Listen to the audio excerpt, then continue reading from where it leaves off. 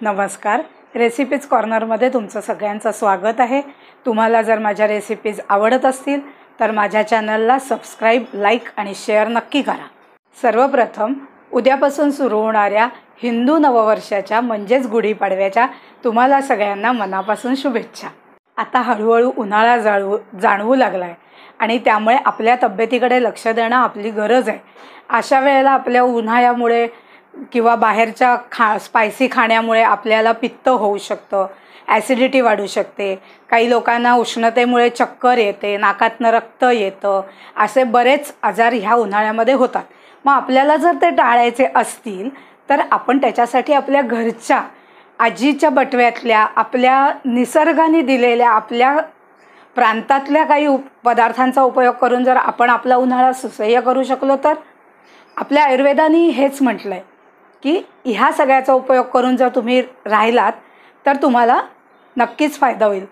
उन्हाळ्यात काय होतं तर सगळ्यात प्रथम आपल्या शरीरातलं पाण्याचं प्रमाण कमी होतं आणि त्यामुळे आपल्याला चक्कर येते, गरगरायला होतं.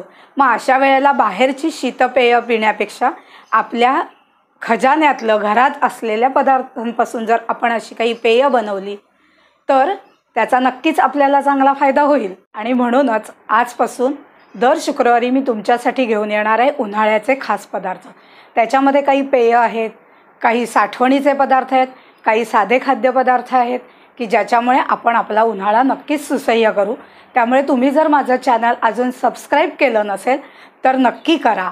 आता उद्या चैत्र पाडवा आहे म्हटल्यावर घरोघरी श्रीखंड हे असणारच, पण ते राहिल्यानंतर त्याचं काय करायचं हा मोठा प्रश्न निर्माण होतो. तर अशा या राहिलेल्या श्रीखंडाचा उपयोग करून त्याच्यापासून आपण एक छानदार पेय तयार करू शकतो. तेच मी आज तुम्हाला दाखवणार आहे, ज्याचं नाव आहे पियुष. आपल्याला पियुषसाठी लागणारं साहित्य आहे दही, श्रीखंड, हे प्लेन श्रीखंड आहे, पिठी साखर, केशर वेलची अर्क. हा अर्क मी या श्रीखंडामध्ये घालणार आहे. तुम्ही जर वेगवेगळ्या फ्लेवर्डचं श्रीखंड वापरणार असाल तर तुम्हाला याची गरज लागणार नाही. आणि बर्फ. आता आपण कृतीला सुरुवात करूया. आपण सगळ्यात पहिल्यांदा श्रीखंड या बाऊलमध्ये घेणार आहोत. त्याच्यानंतर आपण घालणार आहोत याच्यामध्ये साधारणपणे ह्यातलं अर्ध्याच्या वर दही घालायचं आहे. मग आपल्याला ज्याप्रमाणे वाटेल तसं कमी जास्त दही घालता येतं. ह्याच्यामध्ये बर्फ घालायचा आहे. बर्फ घातल्यानंतर केशर वेलचीचा अर्क आपल्याला त्याच्यामध्ये घालायचा आहे. हा केशर वेलचीचा अर्क किंवा जे इतर काही तुम्ही घालाल ते सगळं तुमच्या आवडीप्रमाणे कमी जास्त घालता येतं. आणि श्रीखंड कधीकधी आंबट असू शकतं म्हणून साधारणपणे हा अर्धा चमचा पिठी साखर त्याच्यात घालायचे आणि रवीनी हे चांगलं 2-3 मिनटं घुसळून घ्यायचं आहे. साधारणपणे 2-3 मिनटं रवीनी घुसळल्यानंतर हा आपला पियुष तयार झालेला आहे. आता तो कसा घालायचा त्याची आपण हे करून घेऊ. पहिल्यांदा थोडंसं पियुष घालून घ्यायचं. पियुष घालून झाल्यानंतर त्याच्यामध्ये बर्फाचे खडे घालायचे. बर्फाचे खडे घालून झाल्यानंतर परत एकदा पियुष घालायचं थोडं.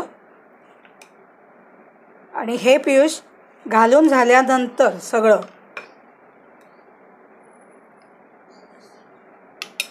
ह्याच्यावरती आपल्याकडे असलेला केशर वेलची अर्क घेऊन तो परत चमच्यात घेऊन थोडासा तसा पसरवायचा आणि सोबत हाच चमचा केशर वेलची अर्कासकट खाण्यासाठी द्यायचा.